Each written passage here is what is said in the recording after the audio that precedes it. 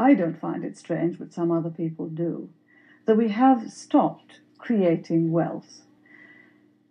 We've had a large number of increasing restrictions, and you've been finding two things.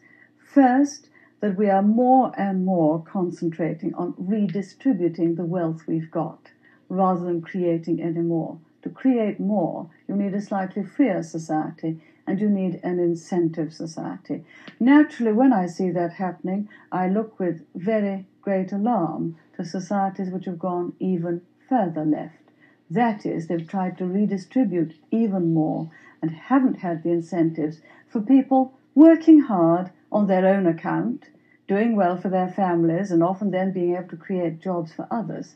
They've produced a much more prosperous society than we have.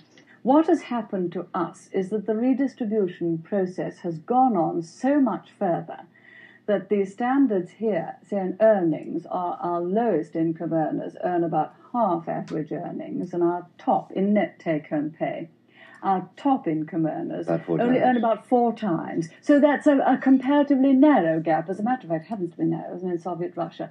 Now, once you compress the incentives from the top down and say, it doesn't matter how much you earn, I'm going to take the lion's share away from you, then they say, all right, I'm no longer going to do the lion's part.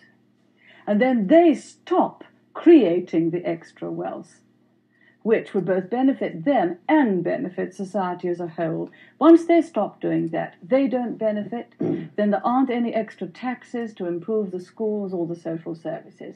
Now, do you see, there is some point in some societies in a degree of redistribution, but once it becomes a depression on incentive to get on by your own effort, then you're denying all people the means of increasing the wealth of our people individually and as a whole. We would accept a moral commitment in a kind of society that jointly we do try to guarantee some basic standard of life, and indeed rather more than a basic standard of life.